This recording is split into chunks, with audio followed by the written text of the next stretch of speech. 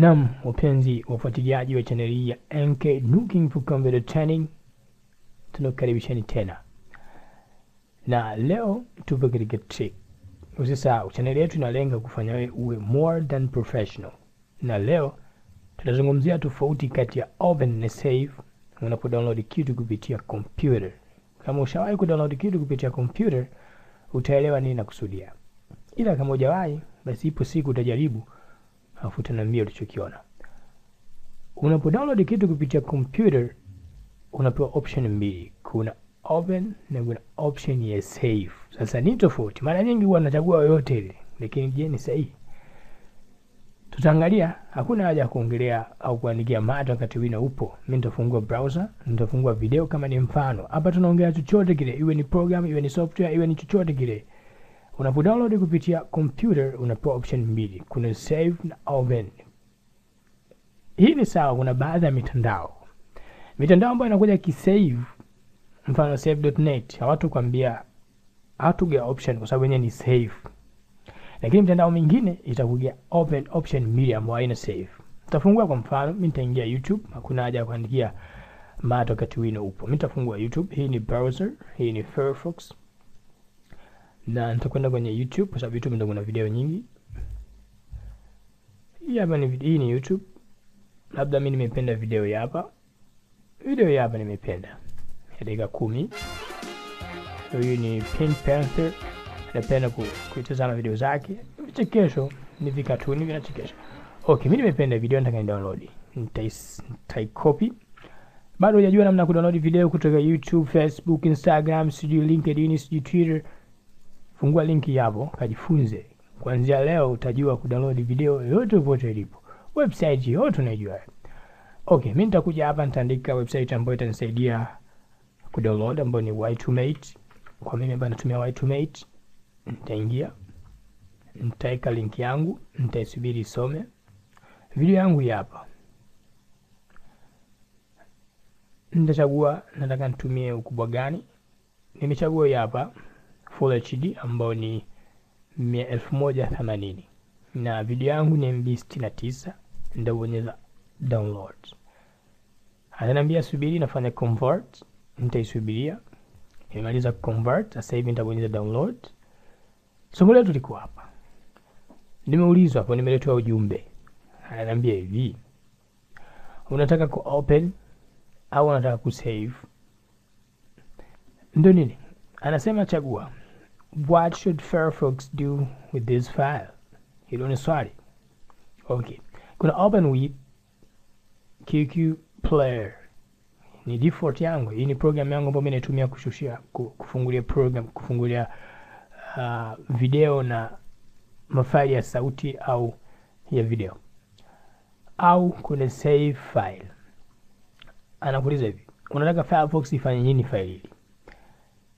Ifungue inapoisha tu kudownload, ilifungue kupitia QQ player au program yako ambayo inatumika kwenye kufungulia ile faili. Kwa mfano, labda kama ni program itafungua Windows installer na vitu vingine. Kama ni picha itafungua Windows image viewer. Okay. Au unataka to save file, ili file isave. Sasa tofauti yake nini? Mbona sielewi? Kwa sababu ukimaliza kudownload itafunguliwa. Hata kama nikisave nitafungua? No, huyu ana akili yake. Ni kwamba unapobonyeza open with, maana hapa ndo open nakusudia. Kana kwamba unaambia browser, bwana mimi ile file silitaki, isipokuwa tunataka niitazame video kwa muda alafu niifute. Nipanda hapo. Mbona kama sijakuelewa? Utanielewa vizuri. Inamaanisha hivi, ikishamaliza kudownload itafungua faili lako ile katika program husika, lakini hautoliona tena baada ya kuikata program au kurestart computer. Itafuta, tukapolitafuta hautolipata. Kwa nini? Kwa sababu uliambia Firefox kwa faili ile nishushie, lifungue kwenye QQ player kwa muda tu, baadaye sitaki tena, kwa litafutwa katika kompyuta yako, halitokuepo. Yani itakuepo kwenye, litachezwa tu kwenye Firefox kwenye QQ player kwa muda, itaondoka. Unaweza kaniambia sasa kipindi linachezwa liko wapi? Kipindi linachezwa linawekwa katika folder inaitwa temp folder. Tutajua wewe, usijali. Mimi nita download hiyo program. Okay, sasa save maana yake ni save, maana yake hivi. ukidownload hii program, ukisha download file yangu, lisave katika folder ambayo nimeliandaa kwa ajili ya kusave vitu ambavyo na vidownload. Maana yake kama ni download, kama hujafanya mabadiliko yote utalikuta katika folder ya download. Kikawaida unapodownload kitu unakikuta kwenye download, lakini unakikuta vipi? Unakikuta kama file ile download ulikuja na option ya save. Utaona mimi nita download kupitia open with, ndio bonyeza okay. File limeletwa hapa, lishaisha, nisha download video yangu hii hapa. Umeona? Sasa twende, video hii imedownloadiwa, inaitwa For Those Who Pink Young. Na ndio video ambayo tuko naangalia hapa, hii hapa. Inaitwa For Those Who Pink Young. Video ni hapa. Lakini ndio nisha download, ndio hii hapa. Sasa kikawaida video unapodownload kitu chochote unapodownload kinakuja kwenye folder la download. Sasa tufungue folder la download, tutaikuta video yetu. Folder yangu ya download ni hii hapa. Nitabonyeza. Kama wewe hujaiona folder ya download hapa, ingia local disk C au search hapa download, atakuletea folder. Ingia user, chagua user unaitumia, mimi natumia NK Nuking, ingia download hapa. Folder yako hii hapa au shortcut ni hapa download. Angalia file ino download hapa. Kuna Bill de Pierre. Kifaransa hiki, hiyo ni video na mchungaji. Hiyo kambi kusi nini is mada hapo nimedownload muda si mrefu, is hapa La Ligera ni movie. Hapa White Mate Pink Panther in Pink. Unaweza kaniambia si ndio hiyo? Sio hiyo. Mimi nitakufungulia. Nitakushushia chini. Umeona mwaka 1993. Jina yake ni For Those Who Pink Young. Hii inaitwa The Pink Panther in Pink. Ni tofauti. Hata nikishusha hapa utaiona iko tofauti. Hata nikuthibitishia usije kusema unatufunga funga hapo. Tukuelewe. Mimi nitaweka mkanda, utaichukua video nitaiweka hapa, nitaingiza. Alafu naambia tofauti inafanana na tofauti yake. Iangalia hiyo video, umeona inavyoenda hii. Kwa nini tusiweke mwanzo? Iangalie. Inaanza. Hapo wanapaka rangi. Enjoy. Iangalie inavyoanza. Mwanzo kabisa. Mwanzo ni hapo. Inaanza tofauti kabisa. Kwa hiyo ni video tofauti. Nitakupeleka mbele, hamna sema wanapaka rangi. Okay, kwa video ndio hiyo. Sasa kwa nini haipo kwenye download? Kwa nini haipo kwenye folder download? Kwa sababu hii video umeiambia Firefox nataka tu niangalie kwa muda, kimaliza itoe. Kwa sasa hivi ipo wapi? Nikikata browser na video sitoiona. Ili niione wakati inacheza, njoo kwenye temp folder. Mafolder file yote ambayo yanachezwa kwa muda yanahifadhiwa kwenye temp folder ambayo ipo pamoja na RAM. Maana yake RAM kawaida inafanya kazi kivipi? Watu ambao wanajua mambo ya RAM inafanya kazi vipi ni kwamba RAM inafanya kazi kwa muda. Hii ni temporary memory, inafanya kazi kwa muda tu. Tena ni random memory. Random, tukisema random maana yake haina utaratibu. Maana yake nini? Kwenye tutapokushusha masomo ya utengenezaji, ingia tutakuelezea nini maana RAM. Tutaandaa siku somo kuelezea RAM ni nini na inafanya kazi vipi. Sasa RAM kiufupi ni kwamba mafaili ambayo yanakaa juu ya RAM, unapo restart computer au kazima program ambayo inatumia RAM kwa kipindi hiko, RAM inaifuta ile program kwenye RAM, kwenye mgongo wake au kwenye memory yake. Sasa folder ambayo linahifadhiwa linatumia RAM kwa muda kuhifadhia mafaili kwa muda inaitwa temp folder. Bonyeza Win+R ili ufungue run. Hapo andika asilimia ambayo ni shift plus number 5 ya juu. Andika neno temp, TEMP. Bonyeza tena shift plus 5 ili uweke na alama asilimia, afu bonyeza OK.